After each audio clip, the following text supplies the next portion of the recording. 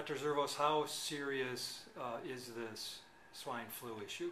Well, we are very alarmed about it. It's been a significant problem in Mexico, where there have been at least 1,400 cases with 100 deaths, and there are at least 6 states now in the United States that have had cases. So far, cases have been relatively infrequent, with about 21 cases so far reported by the Centers for Disease Control. So we are very concerned about it, but it's not a crisis. How alarmed should the general public be about this situation right now? Well, I think the general public also should be concerned about it, particularly somebody who has traveled to Mexico, has been around somebody who's traveled to Mexico with respiratory illness. They should be concerned. They don't need to be alarmed or panic about it, but they should be concerned about it. And if somebody has respiratory symptoms and they've been around somebody who's been to Mexico, or they've been to Mexico themselves, and they have symptoms, they should seek medical attention. What are the symptoms and signs that people should be on the lookout for? The symptoms of swine flu are no different from usual flu. They're things like fever, cough, muscle aches. Sometimes there can be nausea, sometimes there can be diarrhea, and the symptoms are no different from what we would typically see with usual or regular flu. What has happened in Mexico is that there have been more serious cases, and people have also developed pneumonia, but the more serious findings related to swine flu haven't been seen in the United States.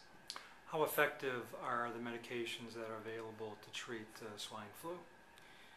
We do have very effective both prevention and treatment measures. If somebody is diagnosed early, there are antiviral medications that can be given, and we recommend giving antiviral medication up to 3 days into illness, particularly if somebody has a serious underlying disease, if they have an immune-compromised condition like cancer or HIV or some other serious underlying disease. We recommend treatment, or also if they're more seriously ill.